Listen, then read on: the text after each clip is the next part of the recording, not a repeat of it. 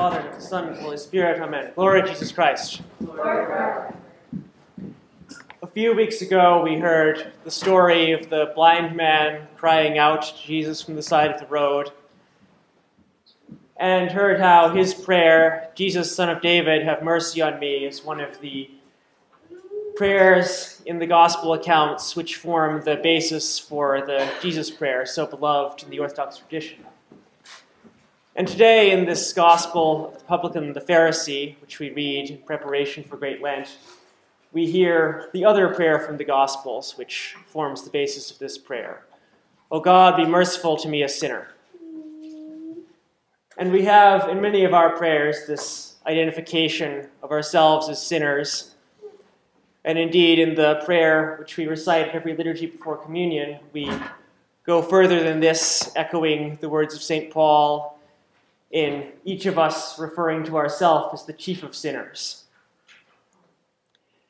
And so what is it to call oneself a sinner, and most of all, the chief of sinners?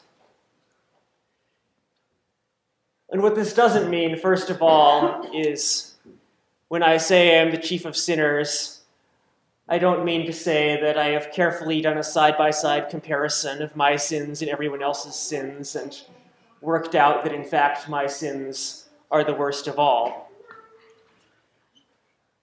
But that standing before God, beholding his greatness, his perfection, his glory, and all that he has called us to become,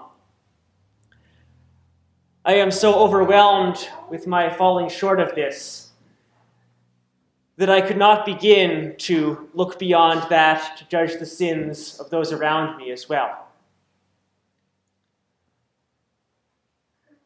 But this judging of others, as we hear the Pharisee doing in the gospel today, remains a great temptation for all of us, because it is a way out of this standing before God in awe of his glory and this recognition of our own falling short of him.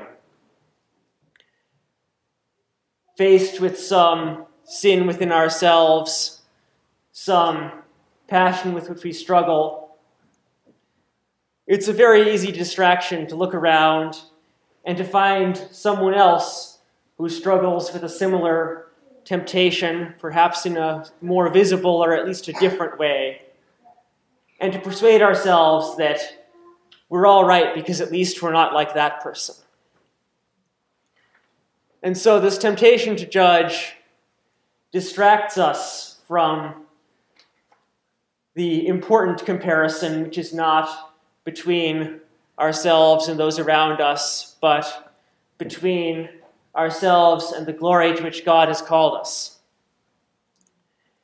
And it not only distracts from recognizing God's greatness and recognizing what he has called us to, but it is also paralyzing, because the temptation to judge others rather than to see our own sins is precisely the temptation to focus upon the evils that we cannot change instead of the evils that we can. How often we think of this desire to change the world for the better, to bring about some good change in the world.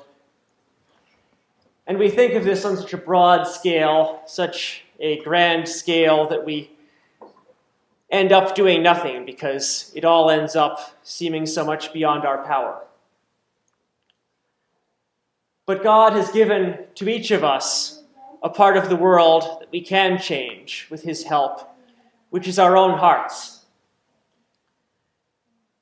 Each of us has been given, with God's grace, this gift of being able to look to our own hearts, to root out sin from our hearts, and to stand before God and to be filled with his Spirit, with his love. And by transforming this small part of the world over which we do have some power, to enable God to work through us to bring about greater things in this world. But to do this, we must resist the temptation, like the Pharisee in today's gospel, to turn away from our own sins, not turning away from them by ceasing to do them, but turning our attention away from them to focus on the sins of others, to condemn others and justify ourselves.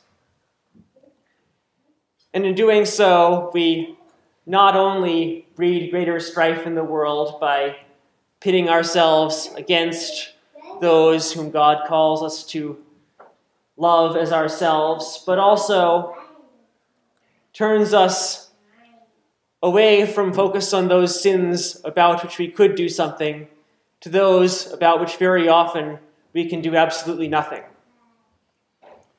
And so today, God calls us to be like the publican in the gospel, casting ourselves before the mercy of God and acknowledging our own sins, not to be paralyzed with despair over them, but to recognize our sins and our need for God's mercy, and to invite God's mercy into our hearts to cleanse us from our sins and to transform him evermore into his likeness, so that we may become truly his temples, his presence in the world, shining forth his glory to all men. To him be praise, glory, honor, and worship, now and ever to the ages of ages. Amen.